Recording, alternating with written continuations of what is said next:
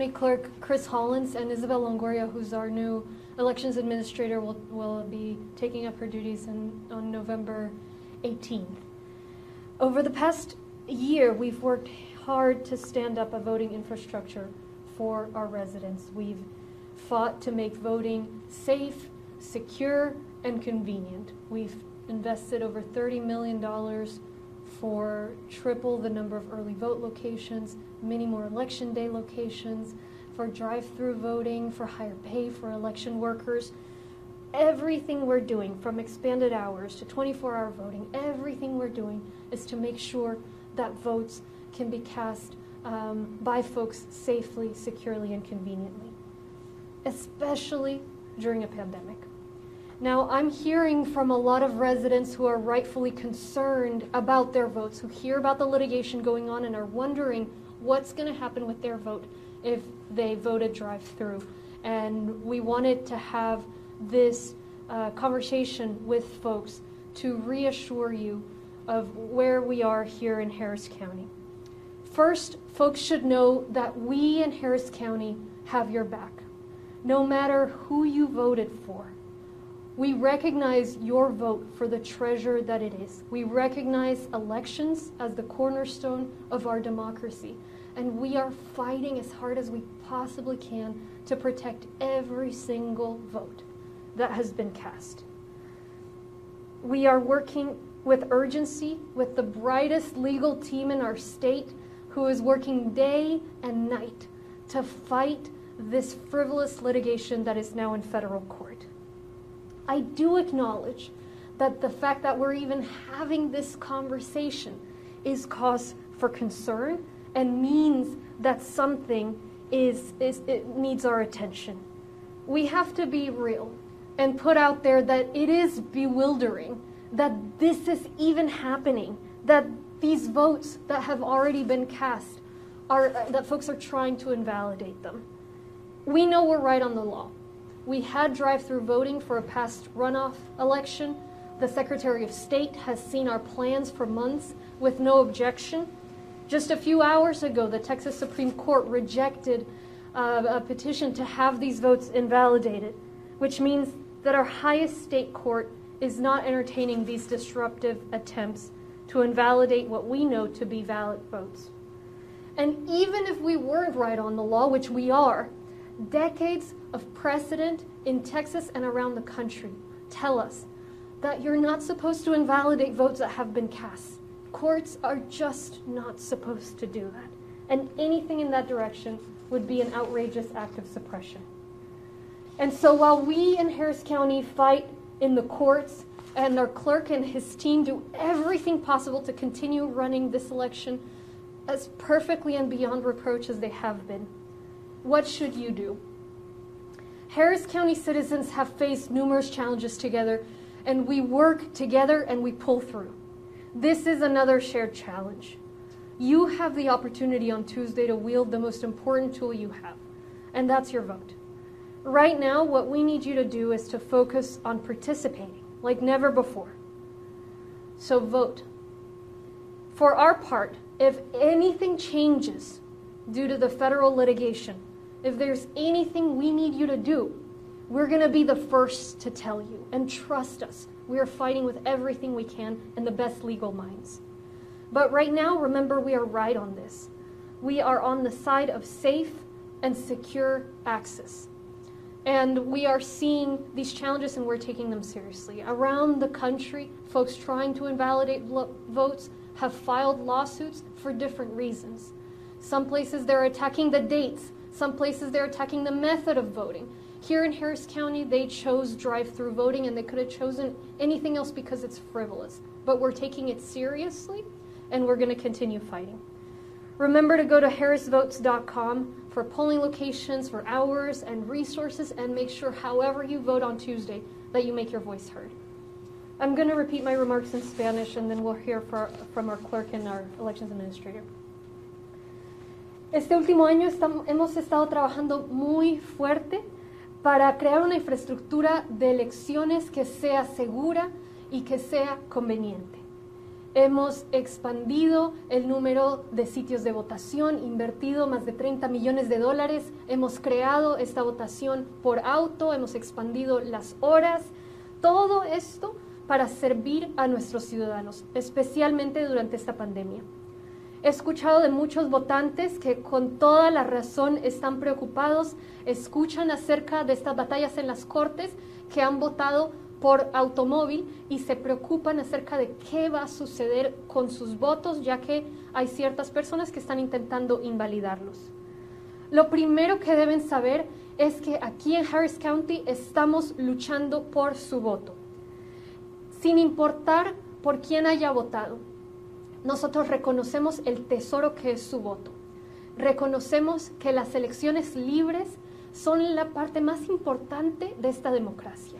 Y tenemos un equipo legal increíble, las mejores mentes legales de este estado y tal vez la nación trabajando por proteger su voto si ha votado por automóvil. Estamos muy confiados que vamos a ser exitosos, pero también tenemos que entender y aceptar que el hecho de que estamos teniendo esta conversación significa que hay algo que sea preocupante. Tenemos que ser claros y tenemos que aceptar que es increíble, que siquiera es posible que estemos discutiendo la posibilidad de que votos sean invalidados. Sabemos que tenemos la razón en cuanto a la ley. El secretario del Estado que administra las elecciones ha sabido acerca de nuestros planes de votar por automóvil por muchos meses y nunca se opuso. De hecho, tuvimos este tipo de votación en una elección previa meses atrás. Hace solo unas cuantas horas, la Corte Suprema de Texas ha decidido negar una petición para invalidar los votos. Eso nos dice que la Corte más importante de este estado está de nuestro lado y entiende que los intentos de invalidar estos votos son completamente falsos y sin mérito. Y aunque no estuviera de nuestro lado la ley, hay muchos casos en la historia legal de Texas, en la historia legal de este país, que dicen que bajo ninguna circunstancia prácticamente se invalidan los votos. Las cortes simplemente no deben hacer eso. Entonces, en lo que seguimos luchando en las cortes, ¿qué debe hacer usted? Hemos enfrentado muchos retos juntos y este es otro reto. Este es otro reto que tenemos que enfrentar como comunidad. Y usted tiene la oportunidad este martes para utilizar la herramienta más fuerte que tiene usted y esa es su voto. Entonces, por favor, sin importar a quién apoye, salga a votar. Por parte nuestra, si algo cambia en cuanto a la batalla legal federal que se está llevando a cabo, si hay algo que necesitamos que usted como votante haga, se lo haremos saber. Pero en este momento lo que necesitamos es que sepa que estamos luchando por usted y que por favor salga a votar. Recuerde que nosotros tenemos la razón por parte legal. En todo el país hay grupos demandando a condados intentando invalidar votos. En ciertos estados la razón que están utilizando, están atacando el horario. En otros estados están atacando el método del voto. Aquí en Texas están atacando el voto por automóvil. Pueden haber escogido cualquier otra cosa para atacar porque simplemente están inventando algo que no tiene ningún sentido. Entonces seguiremos batallando, confiamos que vamos a ganar en las cortes y los mantenemos al tanto, pero por ahora voten el martes y recuerden visitar harrisvotes.com para toda la información y todos los recursos. We'll hear now from County Clerk Chris Hollins, then Elections Administrator Isabel Longoria, and then we'll take questions. Thank you. Thank you, Judge. We all just spoke a while ago there at NRG Arena, and so I'll keep my comments brief. But I think in addition to what the judge said, I just want to reiterate that we have your back. We are a united Harris County. Your elected officials, especially those who have been tasked with protecting your right to vote, are here for you and will fight to the end so that your voice can be heard and that your votes are going to be counted. There are 2.5 million registered voters here in Harris County. A record 1.4 million of them have already cast their votes. And we are going to do everything in our power to ensure that your votes are counted however you cast them, whether by mail, whether you walked into a voting center, or whether you utilized a drive-thru voting center. Again, this case is totally without merit. The crux of this case is that we made voting too easy, and that by making them too easy, those votes should be illegal. That is simply an undemocratic and un-American view. And we know that we are in this together. Urban, rural, black, white, brown, and everything in between. Republican and Democrat, it does not matter. We are here to come together as a community to select the next generation of leaders for this community and for our state and for our nation. And we will continue in that fight. We're looking forward to Tuesday, November 3rd. There are still more than 1 million voters out there who have yet to make it to the polls to cast their votes. We're going to have a record of more than 800 voting centers that are open on Tuesday from 7 a.m. to 7 p.m. And as the judge stated, you can visit harrisvotes.com/locations to not only find the voting center nearest you, or your place of business, or your child's school, or your place of worship, or anywhere else. But you can also see the wait time, so you can make sure that you're finding the quickest location, so you can get in and get out safely during this time that we're being challenged by COVID-19, and get back to your family.